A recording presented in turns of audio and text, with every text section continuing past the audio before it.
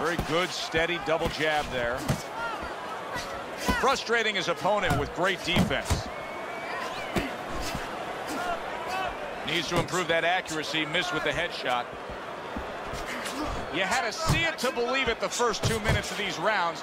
Now these fighters are trying to make everybody a believer in the final 60 seconds. And this is why you understand the dimension of this sport like no other sport. At the end of this, how both punches. He gets, wow! This fight. He's taking too much and he's standing too tall.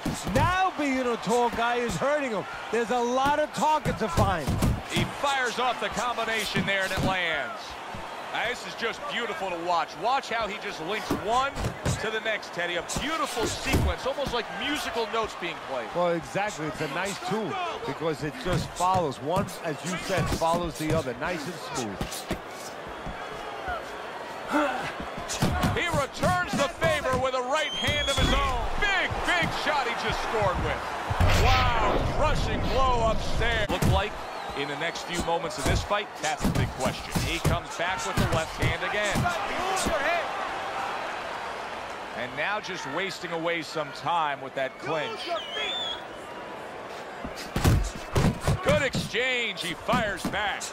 The way these two are going at it early on, they're gonna break the punch stat computer. Well, they're trying to break more than that. They're trying to break each other's will. Really on target there. Oh, that's a big shot with the left hand. Oh, a big shot comes.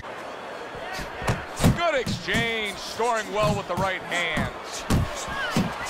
De La Hoya's left working well that time.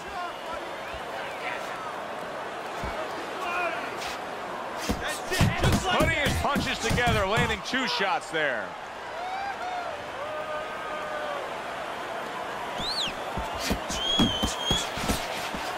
Comes right back with a shot of his own. He is damaged badly there. Big shot